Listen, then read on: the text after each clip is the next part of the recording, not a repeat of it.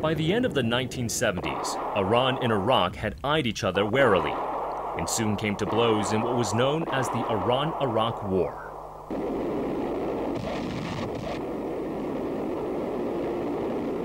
Already grappling with the challenges of the Cold War, the UN was faced with another test brought by the Iran-Iraq War from 1980 to 1988.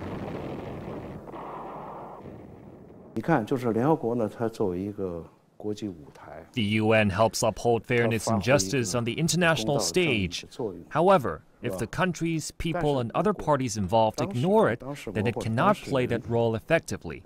That's why the UN did its utmost in the Iran-Iraq War, issuing several resolutions.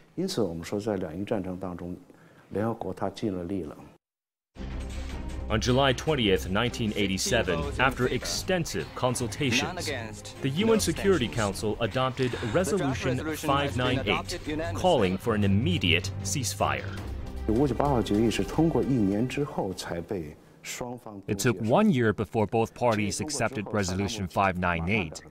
Saddam accepted it immediately, but Iran refused. They wanted much stricter terms for the ceasefire than the Security Council. They wanted Saddam punished as a war criminal, a mention of who was on the side of justice, and so on.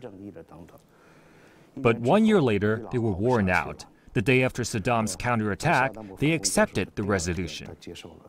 Ayatollah Khomeini said that accepting Resolution 598 was worse than drinking poison, but he had to do it. The UN provided both sides, Iran and Iraq, with a letter to go climb down from the high tree they both read.